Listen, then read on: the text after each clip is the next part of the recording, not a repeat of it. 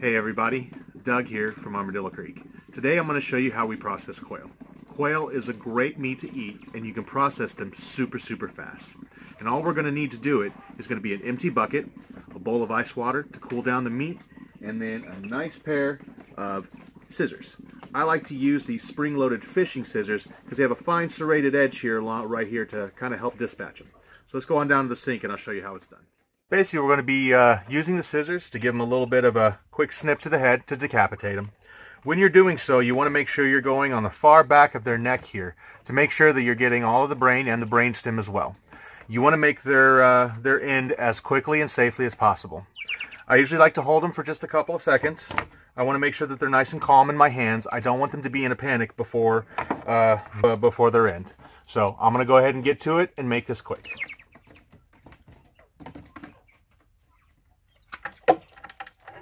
Then we're just going to hold them.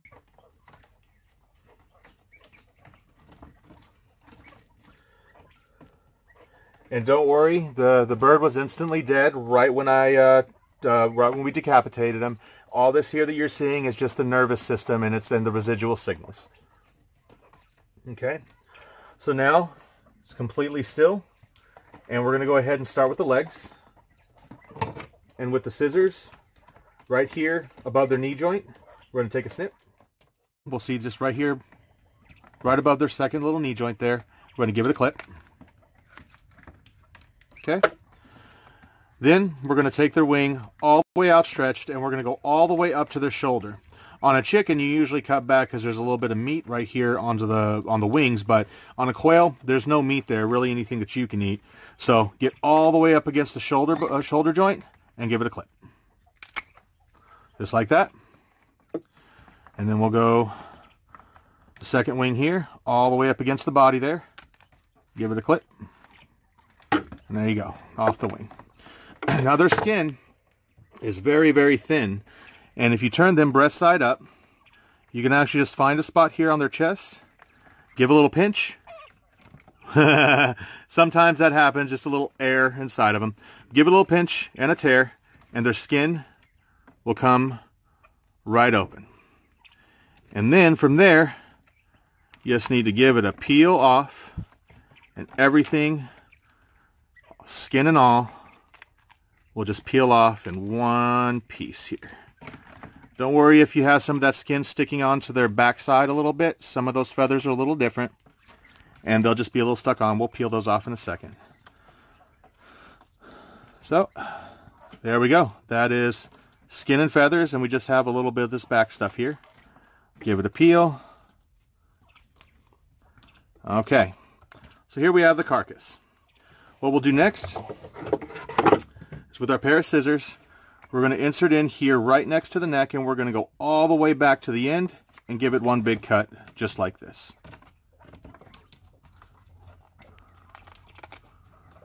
Okay, if you slip out, try to go back into the cavity there and get all the way to the back and through the pelvis just like that, and then right up the other side.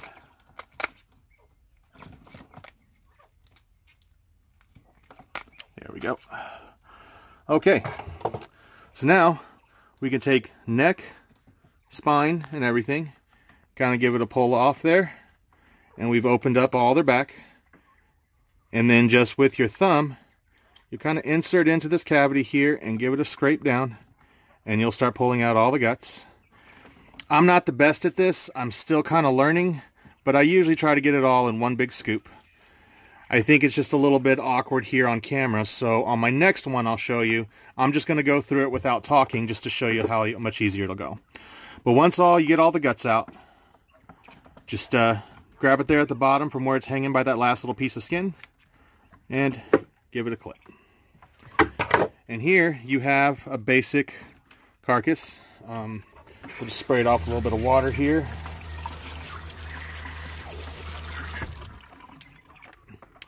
You got two little drums and the little breastbone. And it's okay if there's a little bit of feathers on it at the moment. Just main thing is make sure all the little pieces of skin and guts are out. And then you can just basically drop it here into the cold water and we'll let it get. Okay, so leg, leg.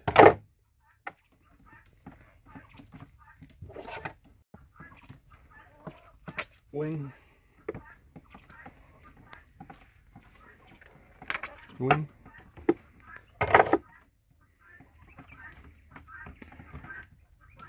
Skin.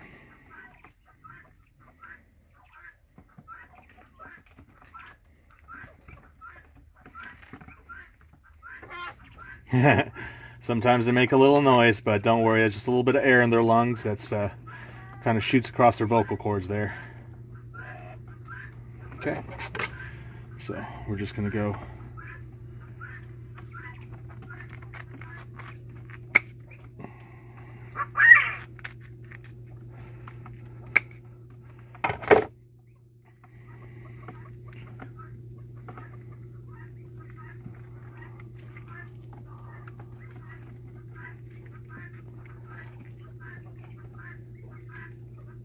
okay, there we go. Give that a clip. Oh, left a little bit on there. Just give that a quick cut. Okay. Whoops. Oh, gross, gross, gross. That's okay though. If you drop it in your bucket, give it a good rinse with water. We're going to be putting these in the freezer right away, so any sort of contamination will be killed off in the freezer. It's okay. And in the water. Let's get to work. So, knee,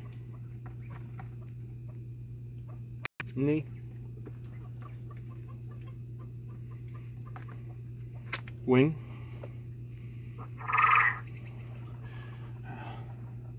got some nervous system still kind of going there. He is dead though, but I'm just going to kind of take off the rest of that neck there. It doesn't look too big.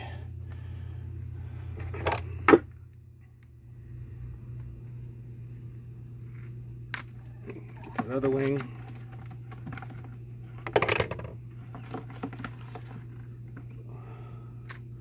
Tear the skin.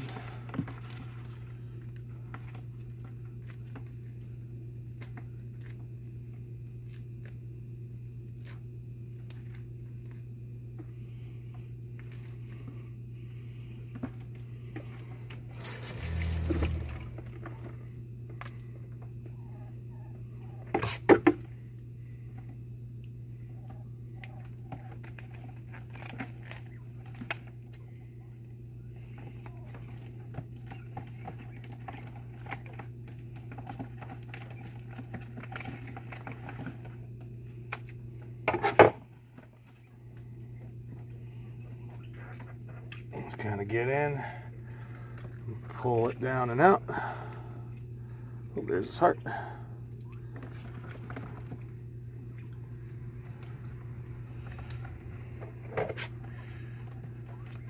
Okay. Then let's do a final check. Now a little bit of a lung left there. Okay. So, this is basically, there it is right there. Give it a little rinse.